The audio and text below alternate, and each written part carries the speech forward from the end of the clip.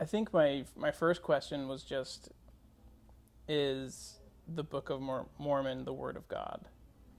And I found that by praying about it and reading it. And I've had that answer reconfirmed multiple times throughout my life. So that was the first, I guess, big question I had. And then throughout the years, there have been other questions about eternal families. Is God really there? Things like that, which have all been answered through prayer and experiences with the Holy Ghost. Currently, the question that I have is, how do certain people fit into the plan of salvation? Specifically, people who are gay or transgender. That's something that I don't know how it works, and I don't know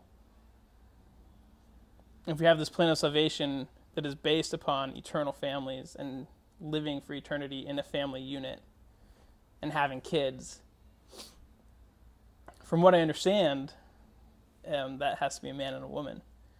But then there are people that are created, and I guess this is my personal belief, that they are created with this inherent attraction to the same sex.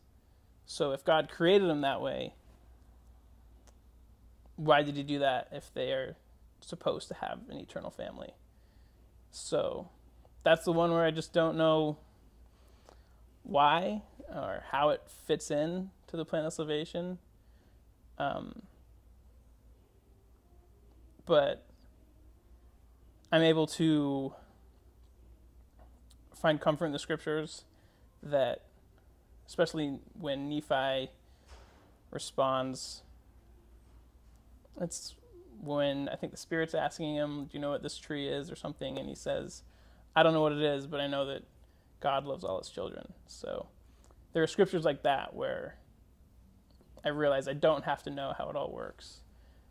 I just have to know that God loves us and he has a plan, even if I don't understand it.